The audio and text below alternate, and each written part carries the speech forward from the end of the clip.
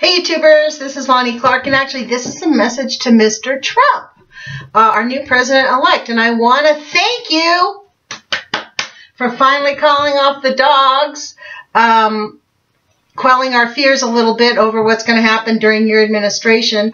I saw on television a clip of you telling people to stop it because they asked you about this increased. Since you've been elected, there has been all over the country just like a spike in racial and ethnic attacks and slurs. And I know I'm not the only one who's been tweeting you to please stop and speak out to them. And so I want to thank you. That actually quelled my anxiety quite a bit. Your silence is actually, you know, this is the thing, Mr. Trump, or I should call you President-elect Trump. Mr. President-elect Trump.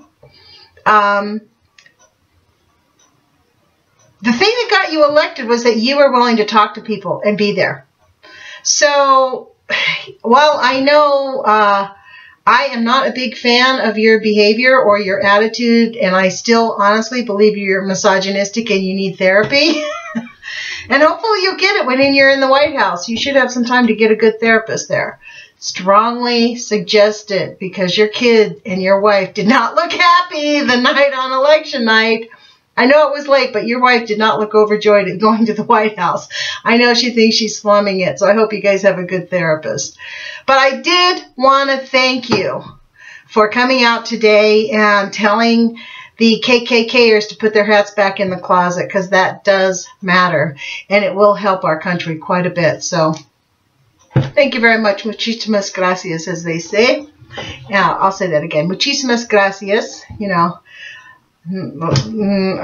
nuestros gringos, we have this like funny way of talking. So anyways, thank you, Mr. Trump.